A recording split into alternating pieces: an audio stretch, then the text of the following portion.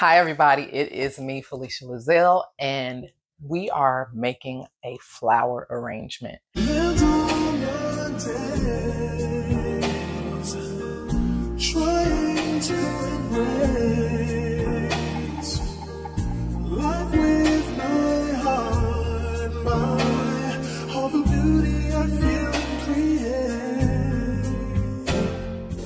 It's Garden Week here on Felicia Lizelle Living.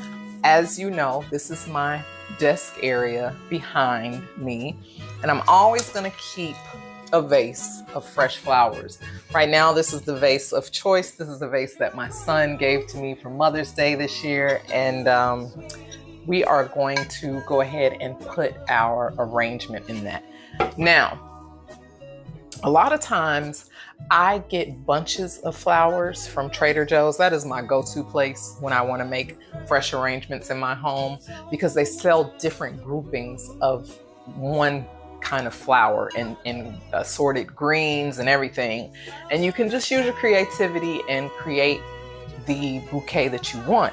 But other times when I'm pressed for time and I don't feel like doing all that, I just get a few already pre-made bouquets, and I usually get two or three because I like my arrangements to be full, and then I just cut them down and put them in the vase. Well, today I'm doing a mixture of both. I am going to use some pre-made bouquets and then some groupings of other flowers, and we're going to create a beautiful fresh floral arrangement for my desk. And as you guys know, you saw me opening my Amazon packages. I actually put together my little desk, my folding desk. So that's what I'm using. I'm so excited. All right, so let's start with showing you what I got. So these are in water. I got these yesterday, and I had kind of exhausted the end of my workday. I wasn't really feeling it, but I want something very fall-like. This is really pretty. I liked these, and I don't know what these are. I think there is some sort of mum. And I also like these thistles in there. So I really got them for these. But I'm going to deconstruct this and put it in my arrangement. I also got these greens, which I like this. As you can tell, I like sort of a fluffy green.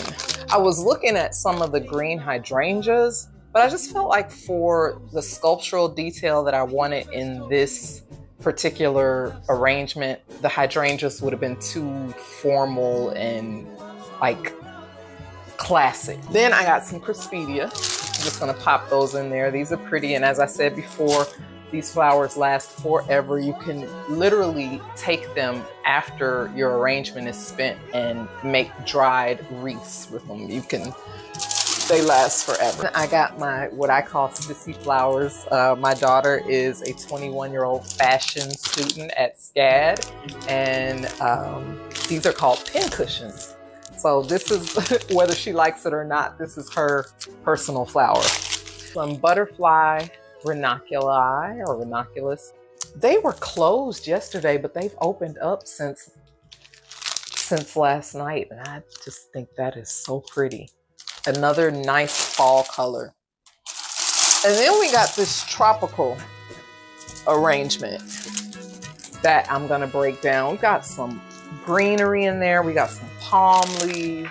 What I was drawn to with this was this little piece. I don't really know what it is, but it looks like some kind of sea sponge or something. Got birds of paradise in there.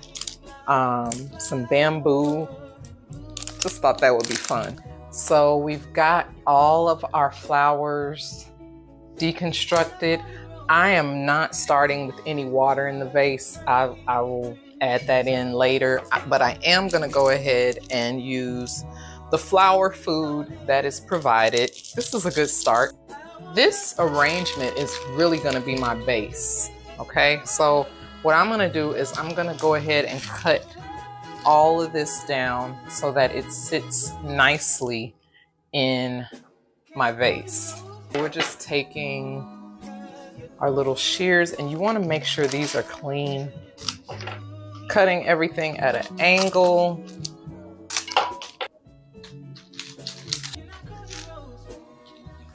Okay. All right, so here's our base. And you can kind of determine what's too much. Like this palm right here, I don't want this towards the front. So I'm gonna move it more towards the back here. I'm gonna take these and kind of just arrange them in different areas. I like the palms here. I like the curly willow. I like this little sponge. This is our base. This is what we're starting with. Keep your workspace clean.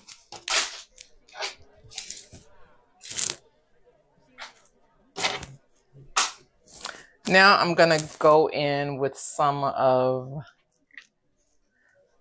the flowers that I have over here, and I'm just gonna fill in.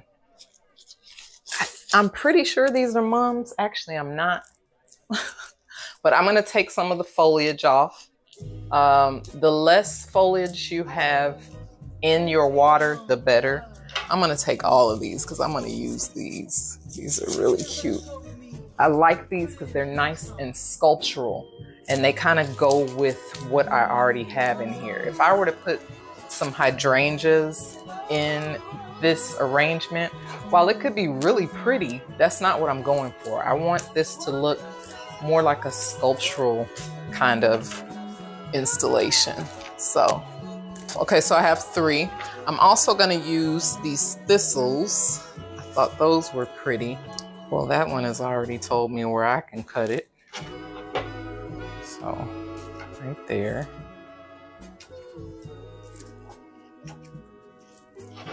And see how the thistle is also kind of, it's kind of sculptural and it's fun. It's like whimsical. It looks like a Dr. Seuss character. I'm definitely gonna use a few of these pin cushions and some of this Crispidia. Now, I don't want to remove the foliage from the pin cushion because I think that adds to the sculptural detail of this actual flower. So we're just gonna pull these out. I'm probably gonna use about 3 of them. I'm just cutting, sticking them in. You want to use your bigger flowers to fill in and then go in with your smaller elements later. And try to mix this in because this already has quite a bit of green in it. So try to get it in some areas where you see more color. And we're doing different heights to make a little more dimension. This is not gonna be a long video. It's just, I'm really just showing you how to, you know, you could be having company over and you don't want to pay for an arrangement from a, I'm gonna need more of that Crispidia. You don't want to pay a florist for an arrangement. Go to your local grocery store, pick up a few bouquets. You should have some nice vases in your home and pop them in a vase and be done, girl. Everything don't have to be extra and everything doesn't have to be expensive. Okay, let's take some of these thimbles. I'm gonna move this back here.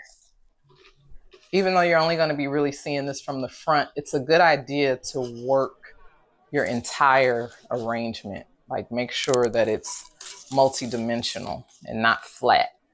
So that means going in and just filling in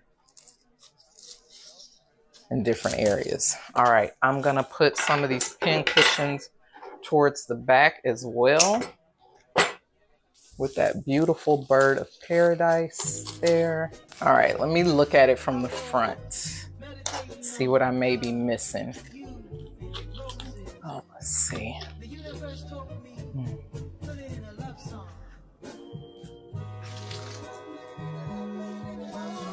Move this over here. Yeah, you always have to look at it from the front. And see, I'm doing this showing you guys, but you see I've turned it to the front and I'm moving things around. Okay, that looks much more cohesive. and thought out. I think I want to put a little more purple in there. Y'all know that's my color. So let's put a little more purple in there. Ooh, this is really nice. I think I really could stop here, but I'm just gonna do a little bit of purple. And this is just enough purple. I'm not flooding the arrangement with purple. I'm actually gonna group this and just sit it right back here, just to give it a little more color. That's it, I'm done. Took all of maybe 10 minutes, and there you have it. That's gonna sit on my desk. How pretty is that? This is all you have to do. If you need an arrangement, you don't always have to go to the floral shop. You can go to your local grocer, get bunches of flowers, or you can get existing bouquets and make your own arrangement. All right, I hope you guys enjoyed this video, and make sure to hit that subscribe button and comment and like, share, do all the things. I'll see you guys next time.